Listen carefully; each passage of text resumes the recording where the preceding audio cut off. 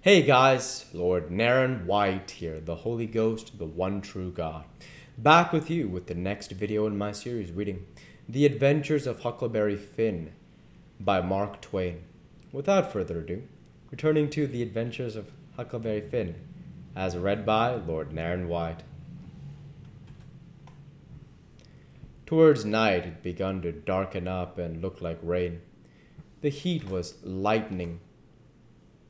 lightning was squirting around low down in the sky, and the leaves was beginning to shiver. It was going to be pretty ugly. It was easy to see that. So the Duke and the King went to overhauling our wigwam to see what the beds was like. My bed was a straw tick better than Jim's, which was a corn shuck tick. There's always cobs around about in a shuck tick, and they poke into you and hurt. And when you roll over, the dry shucks sound like you was rolling over in a pile of dead leaves. It makes such a rustling that you wake up. Well, the Duke allowed he would take my bed, but the King allowed he wouldn't.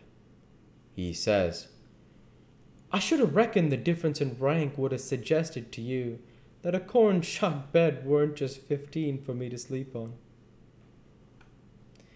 Your Grace, they'll take the shuck bed yourself." Jim and me was in a sweat again for a minute, being afraid there was going to be some more trouble amongst them. So we was pretty glad when the Duke says, "'Tis my fate to be always ground into the mire under the iron heel of oppression. Misfortune has broken my once haughty spirit. I yield, I submit. 'Tis my fate. I am alone in the world. Let me suffer, can bear it." We got away as soon as it was good and dark. The King told us to stand well out towards the middle of the river, and not show a light till we got a long ways below the town. We come in sight of the little bunch of lights by and by. That was the town, you know, and slid by about half a mile out, all right. When we was 3/4 of a mile below, we hoisted up our signal lantern, and about 10 o'clock it come on to rain, blow, and thunder and lighten like everything. So the King told us both to stay on watch till the weather got better. Then him and the Duke crawled into the wigwam and turned in for the night. It was my watch below till 12, but I wouldn't have turned in any way if I'd had a bed, because my body don't see such a storm as that every day in the week, not by a long sight. My souls, how the wind did scream along! And every second or two there'd come a glare that lit up the white caps for a half a mile around, and you'd see the islands looking dusty through the rain, and the trees thrashing around in the wind. Then comes a whack! Bum bum, bumbalum, bum bum, bumbalum, bum bum bum. And the thunder would go rumbling and grumbling away and quit. And then rip comes another flash and another sock dolger. The waves most washed me off the raft sometimes, but I hadn't any clothes on and didn't mind. We didn't have no trouble about snags.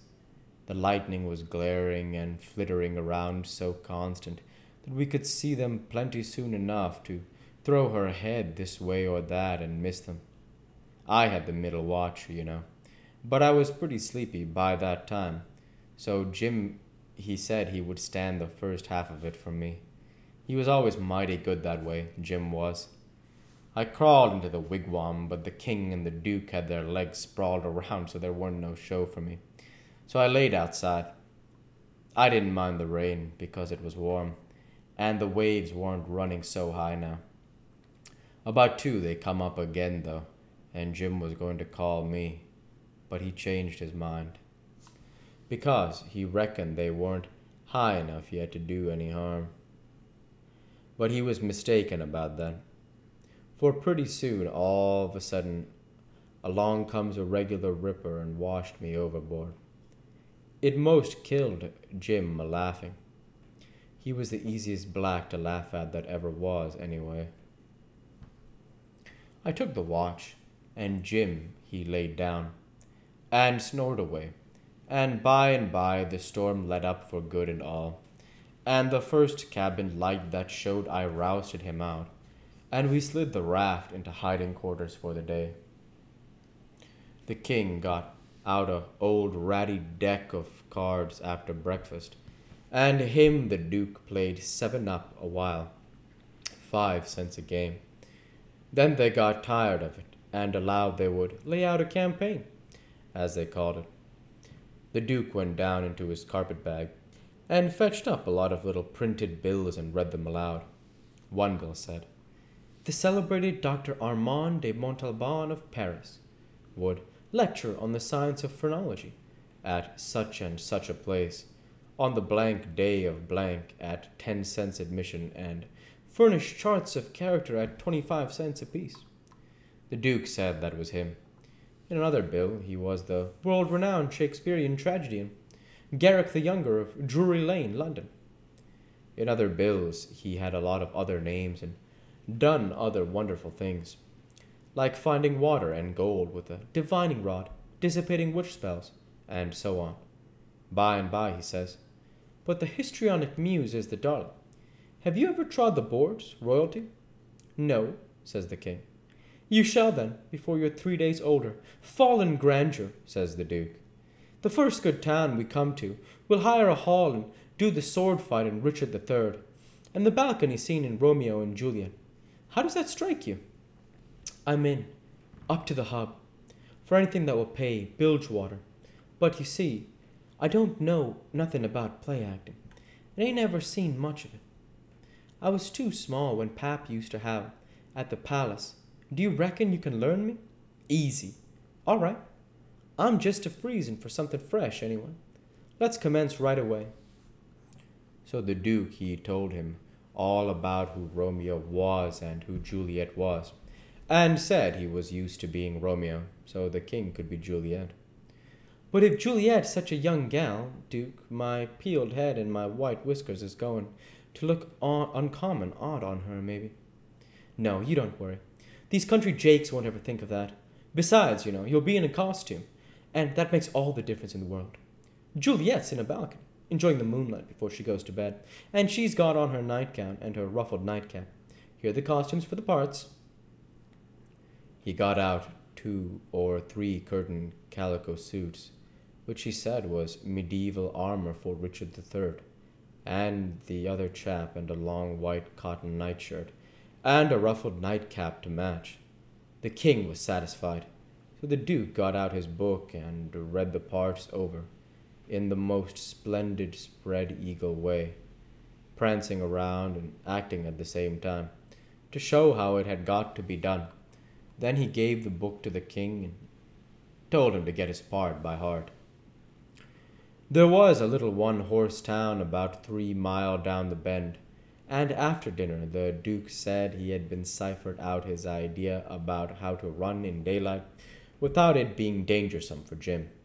So he allowed he would go down to the town and fix that thing. The king allowed he would go, too, and see if he couldn't strike something. We was out of coffee, so Jim said I better go along with them in the canoe and get some. When we got there wasn't nobody stirring, streets empty, and perfectly dead and still like Sunday.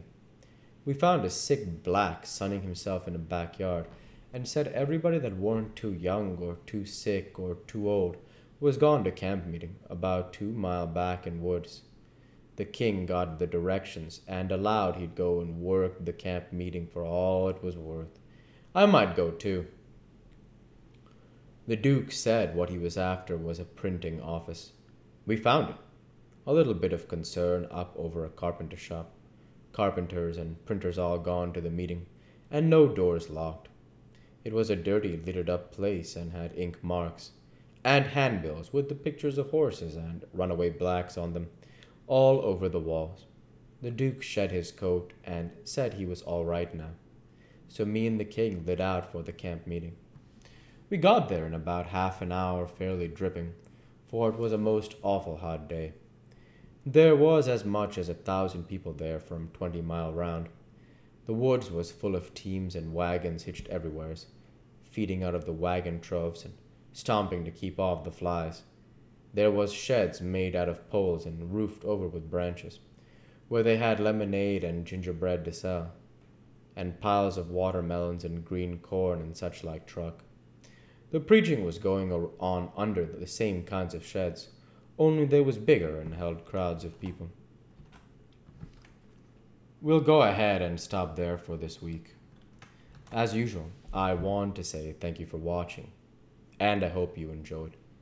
Please like, comment, and subscribe, as it greatly helps the channel. Light be with you all. Take care, and thanks again.